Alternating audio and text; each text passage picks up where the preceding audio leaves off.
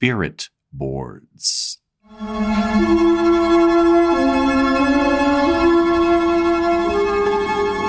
Hey, look what I found. Why, I haven't seen one of these for years. It's a Ouija board. Ouija, the mystifying oracle. We're consulting the spirit board. How do you play it? Anybody there? Now, concentrate on the question. Rest your hands on the Everybody planchette. puts one finger on Let this. the spirit Just lightly. guide. Then Is anybody there? someone asks Spirits? a question. Can you hear us? Is anybody there? Ouija boards, more generally spirit boards, were around long before they became a plot device in horror films. Their roots go back about 50 years before the name Ouija was ever even used, to 1848, to the beginning of the Spiritualist movement in America. We discussed this topic at some length in episode 11 and 12 back in October of 2018, but as a refresher, we'll go back to that cabin in Hydesville, New York, where one spring night, the two youngest children of the Fox family, Catherine and Margareta, began communicating with an unseen entity, one later understood as the ghost of a murdered peddler buried in the cellar. It all began with a series of rapping sounds.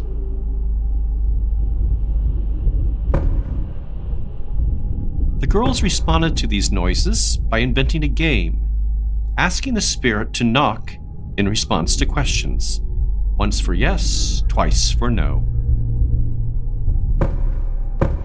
But you can only get so far like this, and so the girls came up with the idea of calling out the letters of the alphabet and waiting for the spirit's knocks to choose letters to spell out particular words.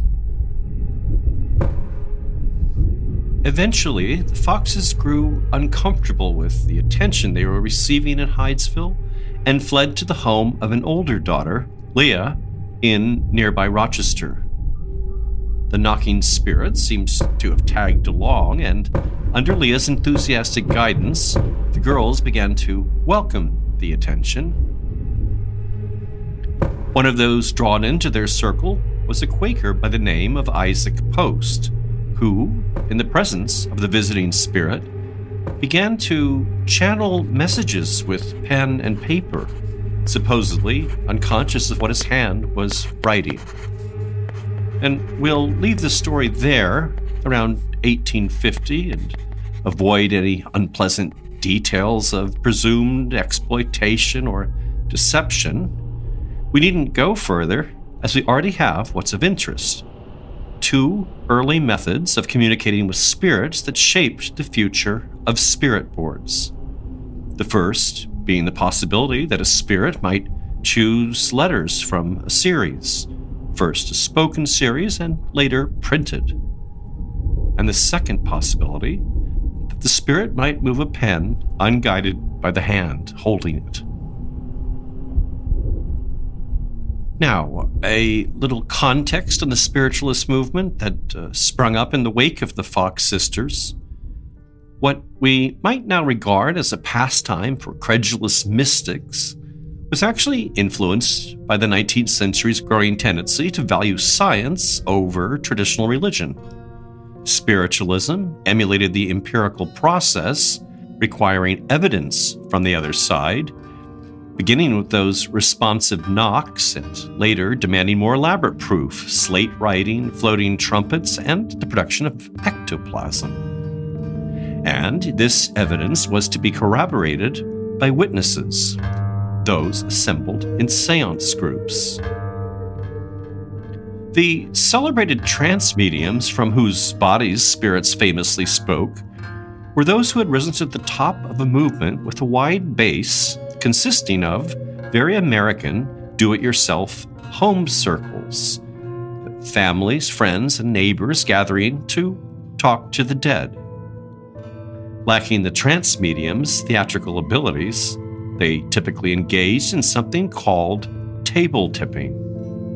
That is, sitting around a small table, hands pressed to its surface, and awaiting a sign. A knocking of the table legs against the floor, a tip or a turn.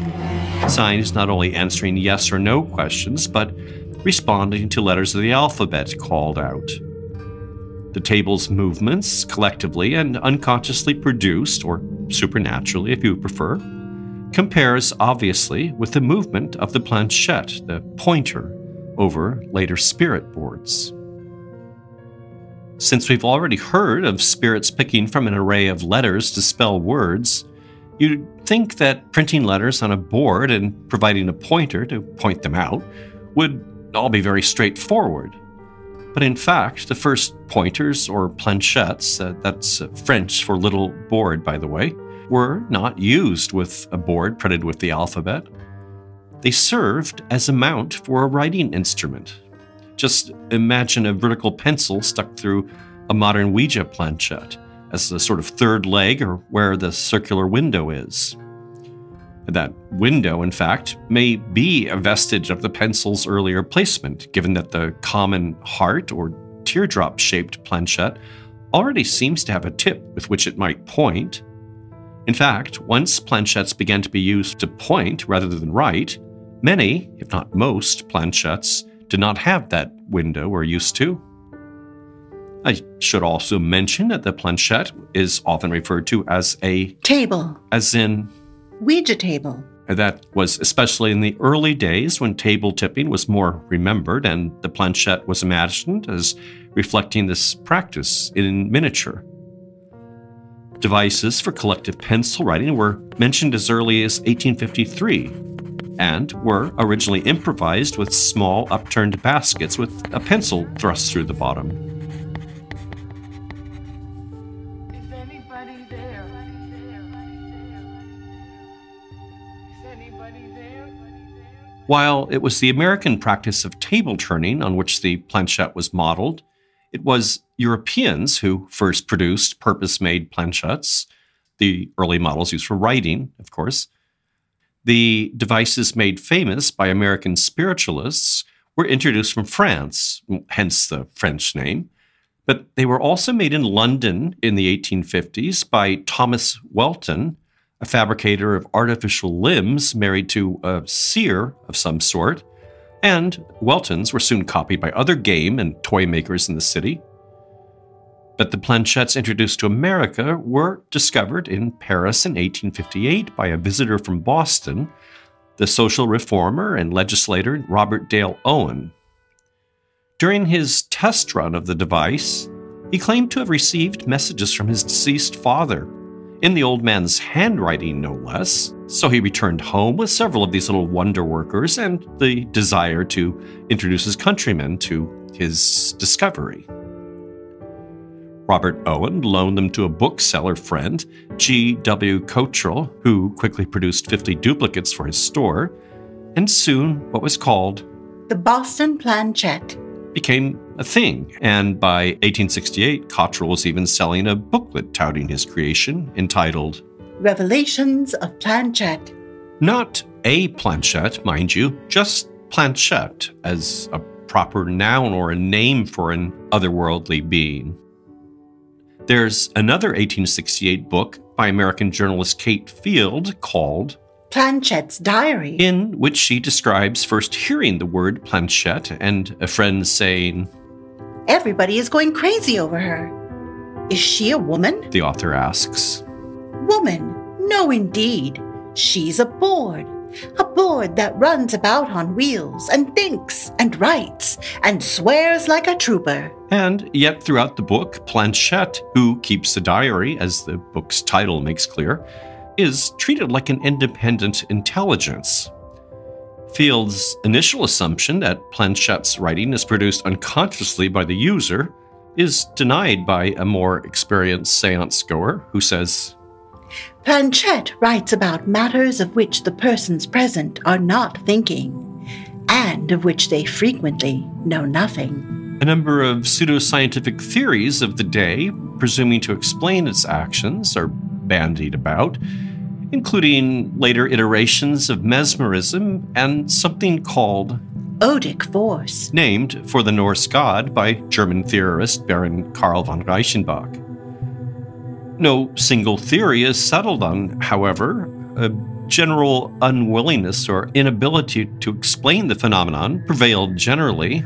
Spiritualism was still in its free-form, pre-doctrinal state and hadn't become an organized religion at that point, and kept company with those engaging in the scientifically flavored psychical research. Reflective of all this is the title of an 1869 book by the Bostonian author Epps Sargent. Planchette, or The Despair of Science. And a particularly important text published in this era was an 1867 article simply entitled Planchette, which appeared in the British magazine Once a Week. A full 6 pages, complete with illustrations, recounted the author's experiences in northern Scotland, during which an all-knowing planchette reveals to seance participants various unlikely revelations. The article was widely syndicated throughout the U.S. via the Associated Press and generated countless letters from readers demanding where they could acquire this miracle device. Cottrell's operation in Boston suddenly had competition in New York from Kirby & Co. booksellers. Hundreds of ads for their planchettes can be found in newspaper archives, with copy often taking a dig at the competition, like Great Modern Mystery, Planchette, the only reliable one sold. While Cottrell only offered the classic Boston planchette, Kirby came out with constantly updated models, including one made of India rubber and one of glass.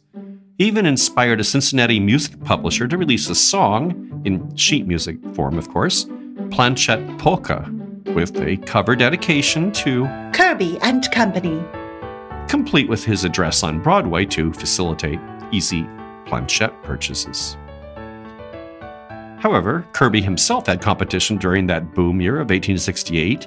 N. Bangs Williams Toys in New York released their Insulated Planchette. And in Boston, Gilman Moulton took a bite out of the market with their Electromagnetic Planchette. In the next decade, many more pencil writing planchettes appeared with names like Scientific Planchette, Psycho, the Baffling Psychic, The Mystic of Mystics, The Mystic Artist. The last shaped like a hand with pointing finger. During the 1870s, there was a slight dip in interest thanks to exposés in newspapers with titles like The Three-Legged Imposter and Confessions of a Reformed Planchettist. But in the next decade, something new began to capture the market, something the New York Times in 1886 reported on in an article entitled The New Planchette. New in the sense that it had done away with the pencil and now was being used simply as a pointer, and with that came the requirement of boards with printed letters. The article identified spiritualist communities in Ohio as a particular hotbed for the usage of the new planchette. One of the popular models in this new style, produced by the W.S. Reed Toy Company of Massachusetts, was given the name Witchboard. While those namesake 80s and 90s horror films were still about a century away, Reed's product made some press for itself when in June 1886 one was presented to President Grover Cleveland as a wedding gift, along with a note suggesting It may be of service. Cleveland's letter of thanks was published in several papers of the day. Dear Sir, I acknowledge with thanks the receipt of the Witchboard. I shall admire it, but I shall not at present test its power of disclosing the past or foretelling the future. So, Grover Cleveland was not a witch.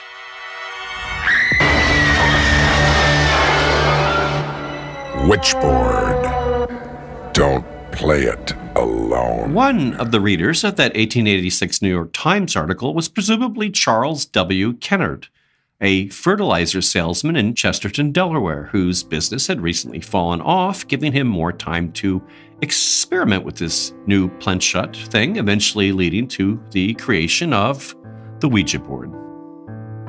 According to a letter Kennard sent for publication in the Baltimore Sun after the Ouija had become a sensation, it all began with Kennard penciling letters and numbers on an old cake board. But there was another collaborator, a neighbor of Kennard's, a Prussian cabinet maker turned coffin maker, E.C. Reicha, who also claimed to have created the initial prototype. Whichever the case, Kennard convinced Reicha to fabricate a dozen or so models for sale or demonstration. But then coffins always need making, and Reicha refused Kennard's request to manufacture an untested commodity on a large scale. Moving across the Chesapeake to Baltimore, Kennard managed to find an interested investor, an attorney by the name of Elijah Bond, who suggested some minor changes and wrote up a patent request. As for the product's name, Ouija was never a conjunction of the French and German words for yes, as is often suggested. Company literature attributed it to Bond's sister-in-law, Helen Peters Nosworthy, a spiritualist and successful medium, often called the mother of the Ouija board. It was Helen who conducted a seance during which the board was said to have named itself, spelling out O-U-I-J-A. When asked the meaning of this peculiar word, the board again spelled out, good luck. Well, so goes company lore. But it's also been noted that Nosworthy habitually wore a locket with the likeness of British author and activist Maria Louise Sormé, who went by the pseudonym Ouida. So, only a letter off, a D for a J. We don't know. It could have figured into the name, though. Nosworthy is also credited with success at the patent office in Washington, D.C. The chief patent officer is said to have demanded proof that the board worked before signing off, asking as a test that the board, operated by Nosworthy and Bond, spell out his name, which was unknown to the applicants, supposedly. Of course, Ouija came through, which became a selling point in Kennard's advertisements.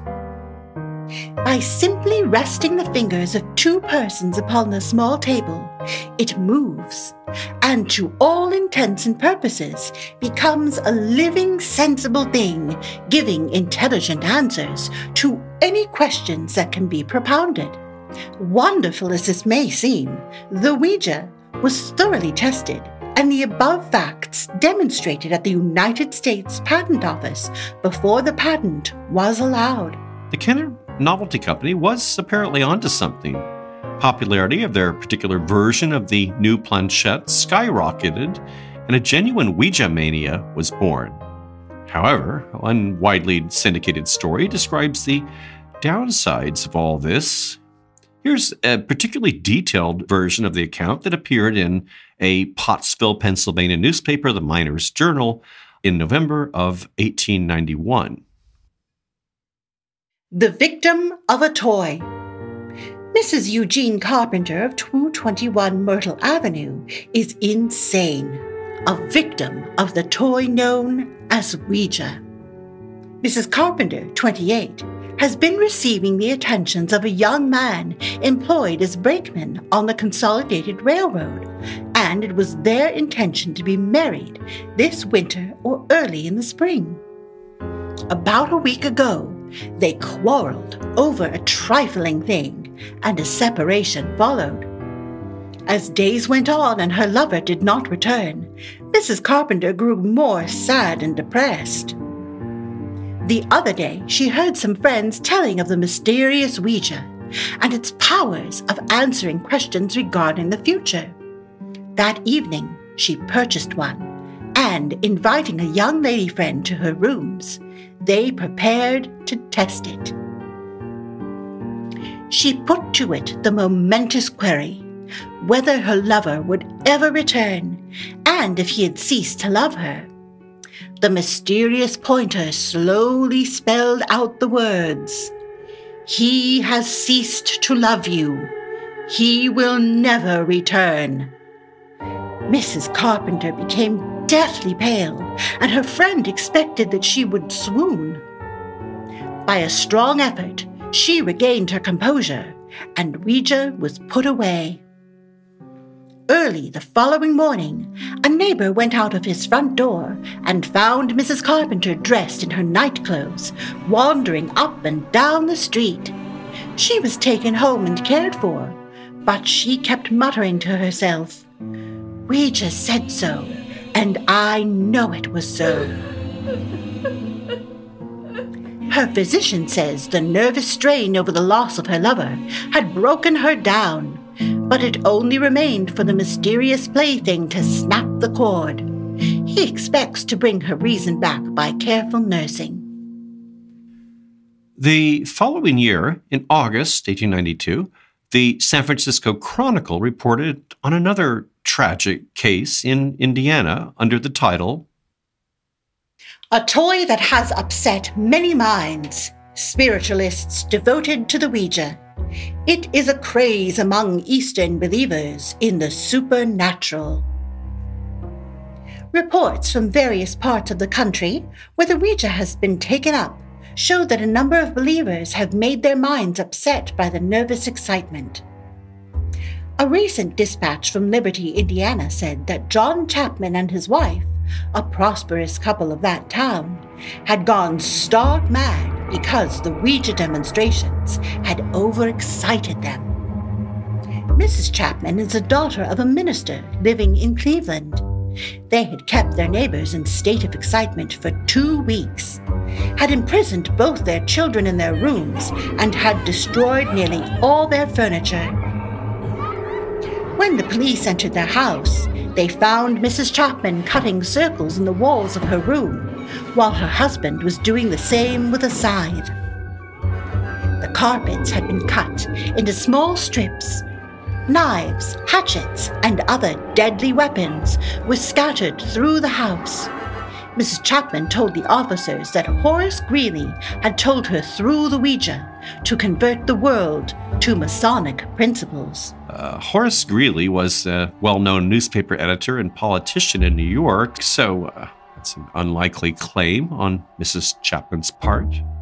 And then the article ends with this further paranoid tidbit unrelated to the Chapmans. It was only a short time ago that an inventor of considerable repute in New York was found under the mesmeric influence of his wife, who had gone crazy over the Ouija and suspected everybody of desiring to poison her. While such problems afflicted mentally fragile Ouija users, other issues beset the Kennard Novelty Company. We don't really know why, but Charles Kennard jumped ship after only 14 months, leaving the wealthy investor Washington Bowie to manage things for Bond, and Bond himself left in 1907.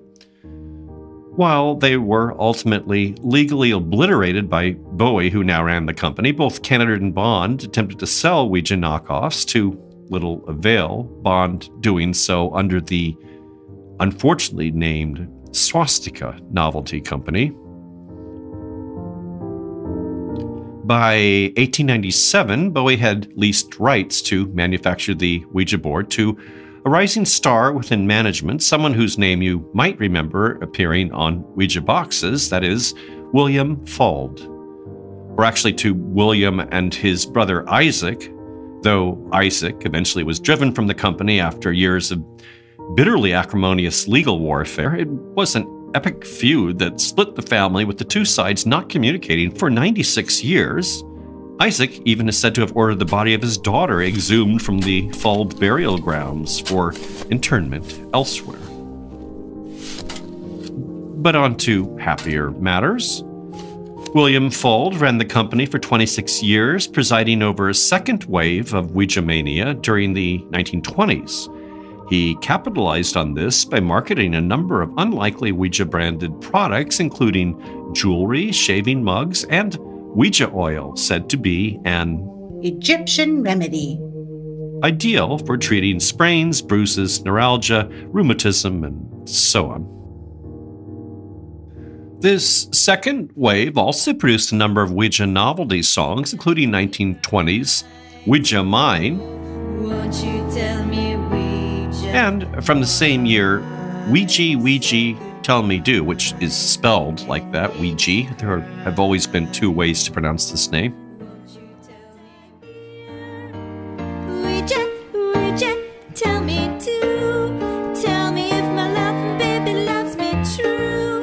Tell me. I don't believe there are any surviving recordings of these, but from the sheet music, we have these performances orchestrated by the Talking Board Historical Society in Boston, an invaluable resource on this topic, as is Brandon Hodges' website, Mysterious Planchette. Both should be of interest to those looking for further detail on the topic.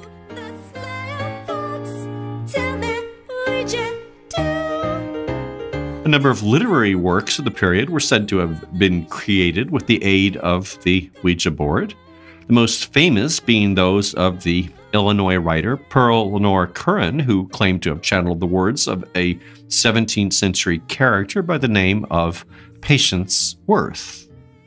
Writing under that name, Curran produced not only a 17th century biography and related tales, but also time-traveling stories from the medieval period and the days of Christ.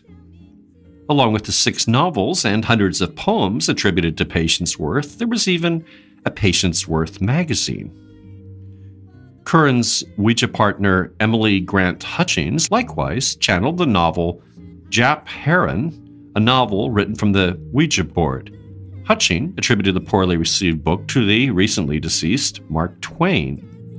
And after Frank L. Baum died, his spirit was also dragged out via Ouija transmission to dictate Invisible Inzi of Oz.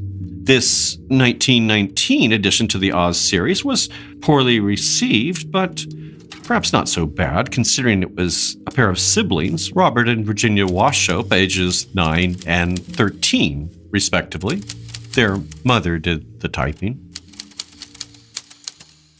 As this second wave of Ouija mania hit in the 1920s, more reports of those whose minds had become disordered by its use appeared. This time also in the western U.S., as in this short article from the Daily Report of Ontario, California, from March 6, 1920. Ouija board claims 2 more victims. Martinez, California. Ouija mania claimed another victim here when C.F. Forey, impelled, he said, by suggestions from a Ouija board, hurled a brick through the post office window. Oakland, California. Impelled by the demands of a Ouija board, policeman Elmer H. Dean ran into the street and started to disrobe. Dean, who is from San Francisco, said the Ouija board had told him that a Berkeley man was his enemy and would kill him. He at once started for Berkeley. Then, the Ouija board suddenly changed its suggestion to one of clothing, and Dean acted accordingly. His sanity will be tested today.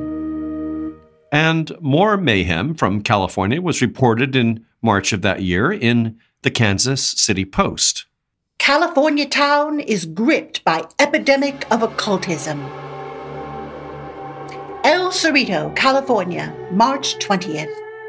Ouija mania, a peculiar madness resulting from overindulgence in the little board credited by many with occult instrumentality, has descended heavily upon this little community. 4 women victims have been placed in asylums. Several other devotees are under investigation by psychiatrists, and town authorities have issued instructions for a general probe by specialists of what amounts to an epidemic of weird psychic practices. This state of affairs was uncovered in the arrest and incarceration in the state hospital of Mrs. S. Bettini, Mrs. Edward Morrow, Mrs. Josie Soldavini, and Adeline Bettini, after police had broken in bar doors, found the occupants in a state of trance and gibbering about dictates from the unseen, which they had followed out through strange rites. Held 24-hour sittings. Day and night the women had hovered over the Ouija board. On 2 occasions, at least 24-hour sittings had been held. 5 children, the youngest 2 years old, were found confined in the house, used for seances. The children's heads had been shaved, quote, to drive away evil spirits. All were found in poor physical condition and suffering from undernourishment. Neighbors told of their children having been lured into the house.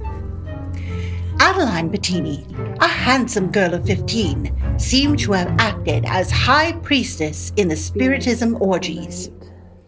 It is she who professed to have received most of the messages after she had introduced the Ouija to her family and friends. When the officers arrived and sought entrance, they were told that a passion play was in progress and that the dead husband of one of the women was present and would kill any intruder. Over $700 in bills had been burned, according to Adeline Bettini, to appease the malicious spirits, and for the same reason most of the women's clothing had been destroyed.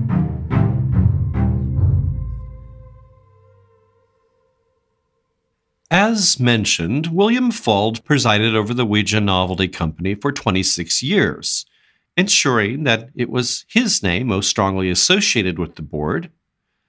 His tenure, however, came to an end with an accident in February of 1927. Fuld, who was on the roof of his factory overseeing the installation of a new flagpole, put a bit too much weight on a too flimsy support and fell several floors to the ground. His death came soon, but before he went, he extracted a promise from his children never to sell the Ouija company to anyone outside the family. And they didn't. Or at least not until 1966, when they sold to Parker Brothers. Nevertheless, perhaps from the great beyond, William Fuld could still take otherworldly satisfaction, knowing that for nearly 4 decades after his death, people would continue to query him about his talking board. While some may have used the planchette, we have better evidence of those who used the U.S. mail. After all, Fuld's name was retained post-mortem on Ouija advertising and packaging, so letters addressed to the deceased businessman continued to arrive at the Baltimore headquarters into the 1960s. A huge number of these were handily archived on the website williamfuld.com, and I've chosen one with which to end the show. It's a bit dark. The letter is written by Mrs. M.S. Booton of Kalamazoo, Michigan, dated December 20th, 1918.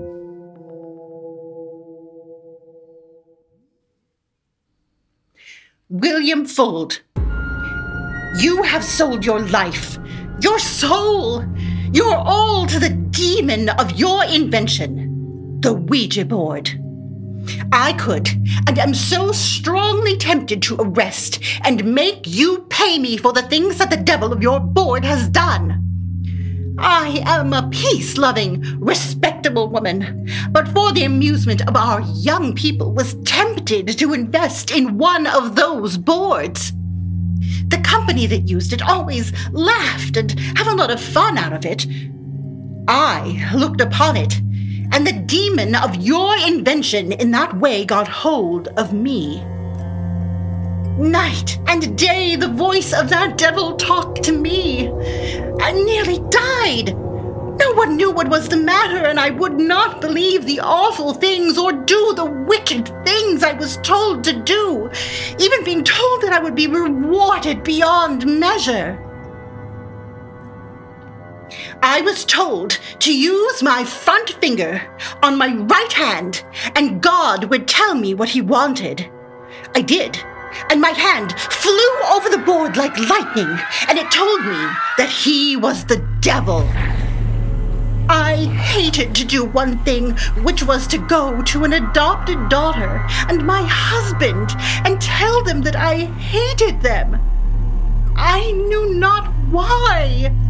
I was so cold, and I felt death staring me in the face. I heard my adopted daughter come in from her home, and I was upstairs and thought they will find me dead. But a voice came. Go, tell them! Go tell them! And I had at last gone down those long stairs, so cold, stiff, and weak, I could hardly go. I found my husband and my daughter playing cards on the Ouija board. I went past them and laid down in the next room. I found I was going into unconsciousness. I, with the greatest effort, got up and walked behind my daughter's chair and told them I was going to die. And then I told them, please, please forgive me. I told my husband and adopted daughter I hated them. I told all. They were frightened nearly to death and thought me insane, yet thought I was dying because I looked so terrible.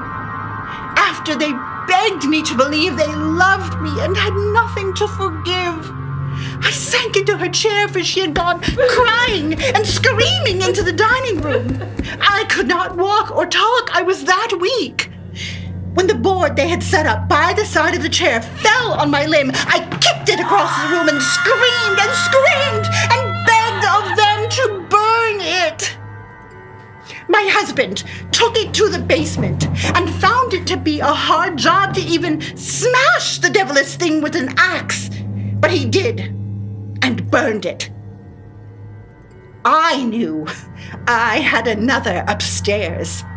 They didn't. As soon as I could, I went upstairs and threw it into the backyard, came down and silently went for an axe.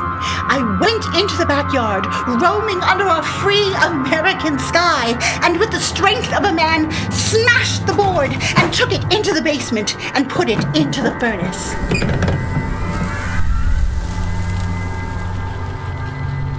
The price of the 2 boards, the 3 weeks of being unable to do my work as an alteration woman at $12 per week, the fact that daily I grew worse, then nearly died, rests on you, a company called Fold.